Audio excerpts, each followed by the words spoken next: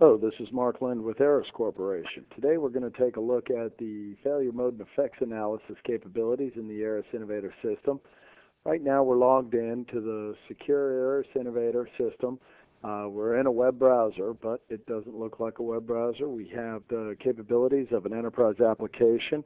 We're looking at the failure mode and effects analysis here for the D FEMA or design FEMA, and you can see we have several of them in process right now. I'm going to take a look here at standard D FEMA in the system, and it looks like we're doing some work on a design FEMA.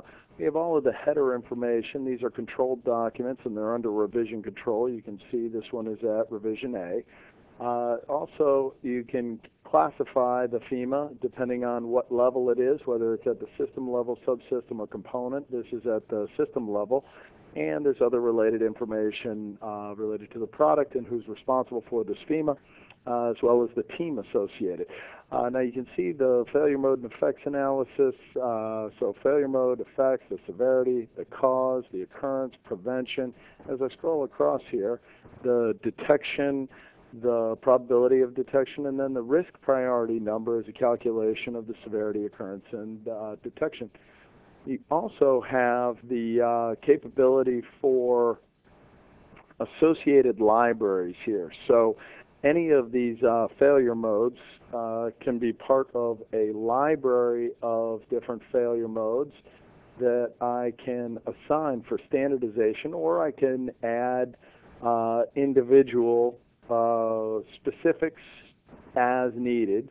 I also have the ability to identify here the different critical characteristics that I'm going to be defining the failure mode for, so that I can select for a given property here on the part, and then define the effects and causes. Now, I also have the ability to assign action items if the RPN is too high, which gives me the ability to identify who is responsible here and select from the person I want to assign, target date, actual date, and then the action taken, and what that does ultimately to the severity, occurrence, and detection, reducing the RPN. So it may be a redesign if needed to do so that I can mitigate the risk before it gets into production.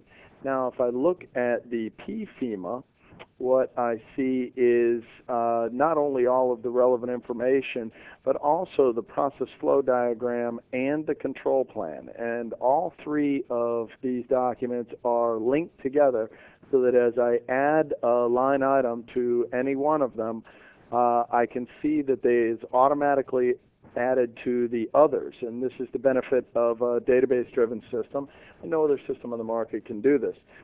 So it ensures that the different characteristics that are being worked on are continuously synchronized, and that the risk is identified and mitigated across the different documents here. I also am able to manage the different output classifications here so that I can see in the libraries the place where I can put either standardized failure modes or affect any of these three dots within the brackets. Means that I have a library associated with it, and means that I can have a pick list that I can add to over time. So when I uncover reliability issues through rel testing or issues in the field or customer complaints, I can add them to the library and organize them by product family, so that the next product design will have those lessons learned so that I can avoid risks in the future and mitigate potential liability or warranty claims. Nobody else on the market is able to do this because other systems are not database driven and linked in the same way that Aras Innovator is. That's it for now. These are also tied into the bill of materials and the associated new product program for APQP compliance and PPAP deliverable compliance. But we'll take a look at that on a future session. And remember, you can download the software and use it at any time for no charge at www.aras.com. Thank you.